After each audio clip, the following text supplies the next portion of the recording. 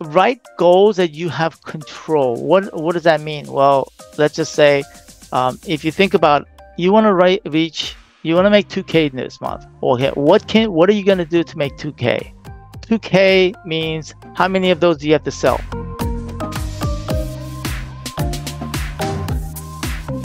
So you wrote your goal to make 2K from this month's challenge, right? Yes. 2K, you want to make 2K this month, right? That's Yeah. an outcome, right? You have no Okay. control Got over it. that, right?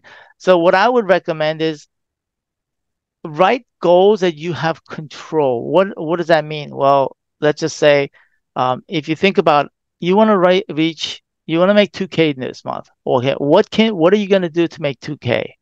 Mm-hmm. Right? So let's just say if you sell the missed call text back and you sell it for $297, right? Multiply that by 2 is $597, right? Mm-hmm. $597 is your initial what you're gonna get when somebody signs up, right? So then 2K means how many of those do you have to sell? Four. Four times about five is 2K, right? Mm-hmm. So you need to sign up 4 clients. Do you know your closing ratio? You Mm-hmm. probably don't, right? What is a closing ratio? Closing ratio is basically how many people do I need to talk to in order to close one? Your closing ratio, if you're at the very beginning, you're gonna suck. So, and the reason I'm saying this is because let's take an analogy. Okay, I'm gonna just make sure I stay within time limit. Let's take an analogy like baseball, right? And maybe you've never heard, you may or may not have heard this strategy. I did sales and I was with network marketing, and I know this because they have taught me this through network marketing, is that baseball players get paid millions of dollars, and what is their ratio? That the ratio, I don't know if you know RBI, right? Yeah, batting average. Yeah, batting average. If you think about what's a good batting average, does anybody know what's a good batting average? Yeah, 1,000. No, no. So batting 300. that, 300 yeah, is a good number. 300. So what does that mean, 300? You're looking at how many times they hit based on the time they can so basically 3 out of 10 times they're hitting. But that you're talking about athletes that have trained their whole life becoming baseball players. And you're coming into this for the first time from working as a, whether you're maybe you're working full time as an employee and coming into this and learning how to become your business owner. So are you gonna have a 3-to-10 ratio? I mean, like close 3 out of 10?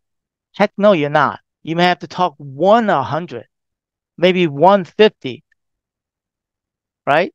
And that's a ratio that you have to learn. So right now, if it were to take me, I would probably close 1 out of 10, maybe, right?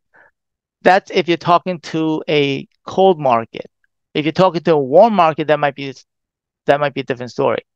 So don't expect for you to go and talk to somebody and then have them immediately sign up, right? So if you want to close four and your ratio is that you're going to close 1 out of 10, 1 out of 10, how many people do you have to talk to close one? 10. 10, right? So 10, Yeah. 10 times 4 is 40. So your goal this month is to talk to 40 people.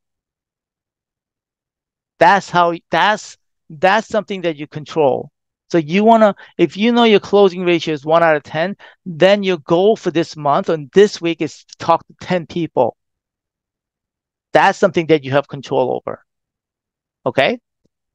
So that goal is a good goal, right? But then that's an outcome, right? And so write goals that you can actually physically do and have control over, rather than writing things like, when I first started in, I remember when I first started network marketing, and I remember, take out a check and write that $1 million in your check. And I still have that check, by the way, right? And they wrote $1 million so that you could cash it in, right? That's what I did. I wrote $1 million.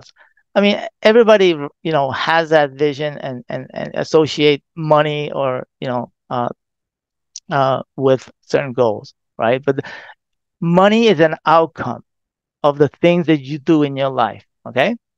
Um, some people wrote like get clients, right? Everybody wants to get clients, but you have to be very specific, it has to be measurable, and it has to be something that you know, right?